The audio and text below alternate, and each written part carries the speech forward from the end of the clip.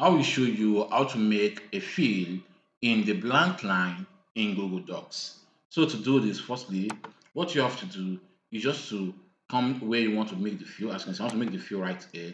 What you have to just to come right here, click on insert. Then when done with that, scroll down to where we have drawings. Then click on new to continue. So when it has finished loading, the next thing for you to do is just to click on this text box icon right here. So when done, the next thing for you is just to drag your text box. As you can see, drag your text box. Depending on how you want it. So when done, you can then enter the text which you want to input right there. Let me just use this one, which is. So when done, the next thing for you to do is just to click on save and close. So right now, as you can see, here is what I just typed right here, but it's breaking on this line. The next thing for you is just to click on it. Then when done, click on in front of text.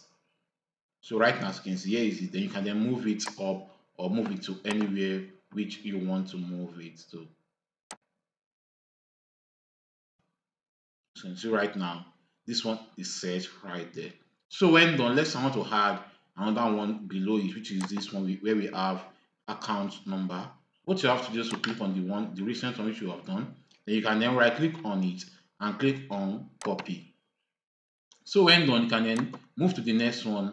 Let's want it to be right here. Then you right click on it, then you click on paste. So just give it time for it to load. So when it finishes loading, you can then click, then you move it up also. As you can see, just move it to anywhere which you want it to. Then you can then edit this text, right here by clicking on it, then click on edit right here. Then you can add any text of your choice. So just add the text.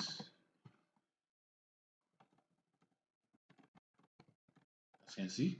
So when done, click on save and close to continue. So right now, as you can see, it has been set. So if you want to do the third one also, you can just do the same thing by copy and paste, then you do the editing. So that's how to do this. Hope this video helped. Please give it a thumb up and don't forget to subscribe to our YouTube channel. See you in the next video.